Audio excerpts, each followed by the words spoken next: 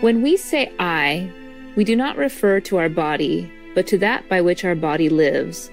What is then this I? Please continue watching to find out more.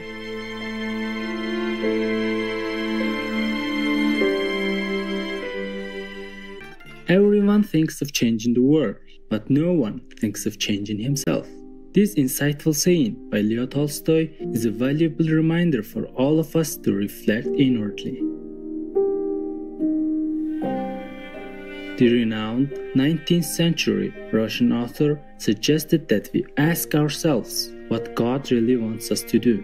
As Leo Tolstoy said, "In the name of God, stop a moment, seize your work, look around you."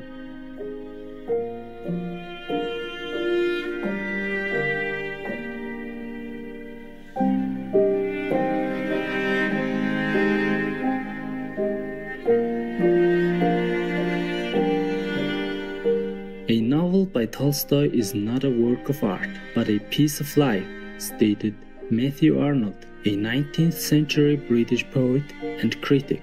In addition to his renowned epic novels, Leo Tolstoy wrote essays and letters that conveyed the spiritual truths he came to realize in life.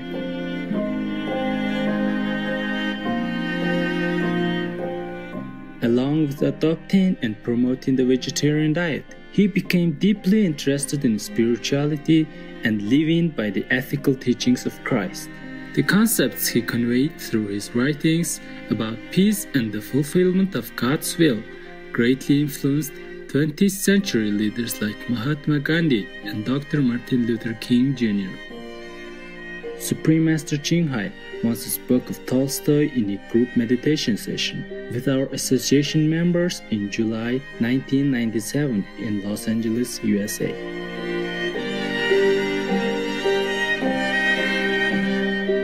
Because Tolstoy was a practitioner, That's why when you read his story, most of the story about spirituality, about God, and very happy, very positive.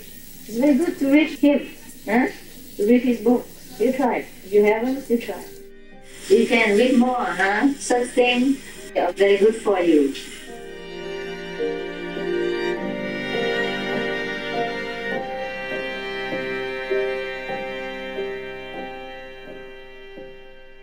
We would like to share an insightful excerpt of Volume 1, The Soul from The Pathway of Life, a collection of Tolstoy's philosophies on religion, life, death, and more.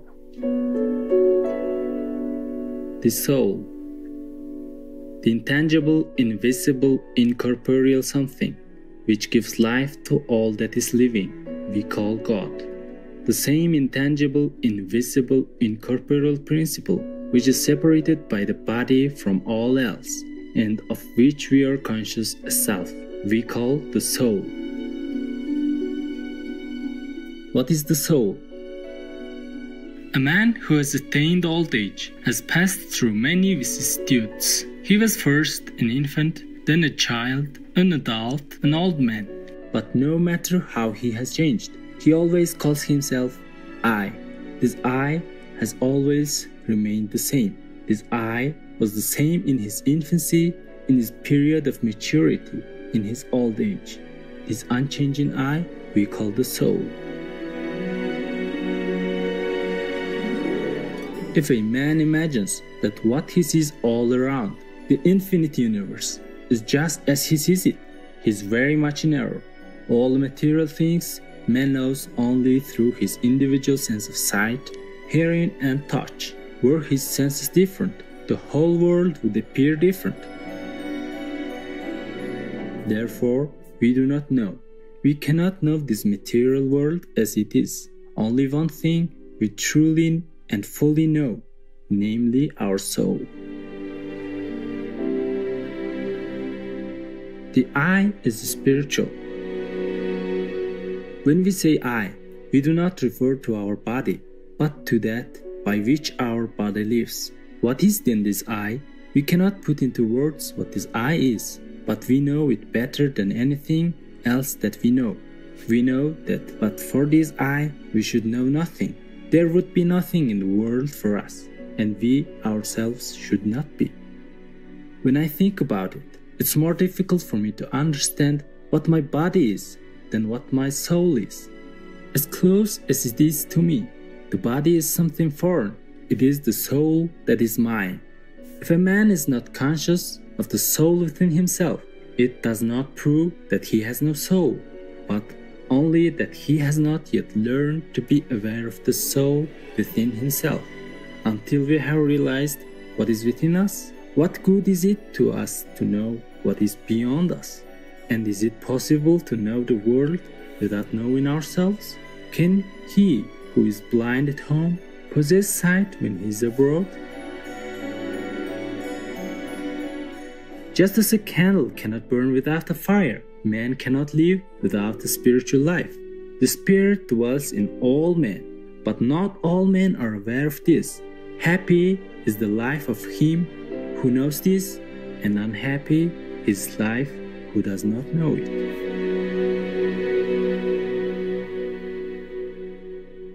The soul and the material world. We have measured the earth, the sun, the stars, and the depths of the sea. We have penetrated the bowels of the earth in search of gold. We have explored rivers, the mountains of the moon. We have discovered new stars and know their dimensions. We have filled up abysses. We have built cannon machinery. Not a day passes but we have new inventions.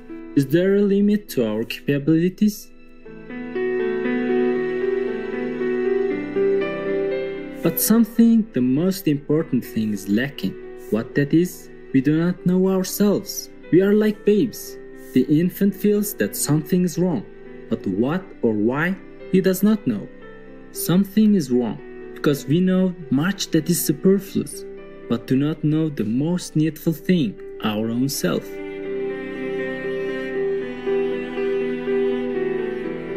We do not know what dwells within us.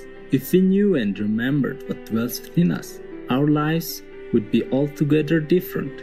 All that is material in this world, we cannot know the true nature thereof.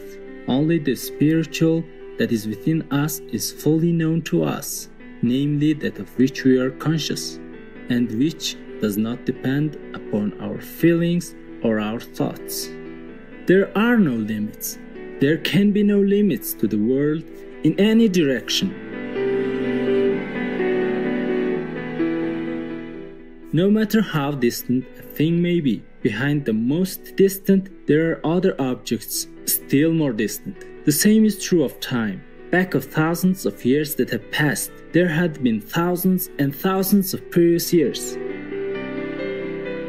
And therefore, it's clear that man cannot possibly grasp what the material world is today, what it has been, nor what it will be. What then can man understand? Only one thing, for which there is no need of either space or time, namely his soul.